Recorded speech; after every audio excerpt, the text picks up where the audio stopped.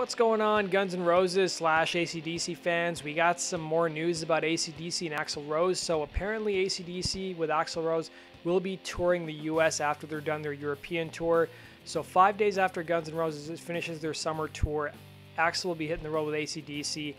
With their first show being on August 27th in North Carolina. They'll be doing 10 cities in total. These are just basically makeup dates that had to be canceled when Brian Johnson could no longer sing with AC/DC. So I put the list of the dates here you guys can check out. We also learned that Axl Rose apparently wants to continue on as AC/DC singer after their tour commitments are finished. Those are just speculation at this point. We'll have to wait and see what happens. We also got some Axl Rose news. So apparently he's pretty pissed off at eBayers who ask him for autographs and then take the things he signed and then sell them on eBay. This isn't the first time this has happened. So Axl took to Twitter to talk about how he's not going to be signing stuff for a while. There's a video circulating online from a couple of years ago where he gets pretty pissed off at some people from eBay who were trying to get a signature and make some money off of it. That basically does it for today's Guns N' Roses and AC/DC news. Thanks for watching, guys. And if you want to stay up to date on all things Guns N' Roses and anything that's like Axl / and Duff related, be sure to hit the subscribe button. Take care.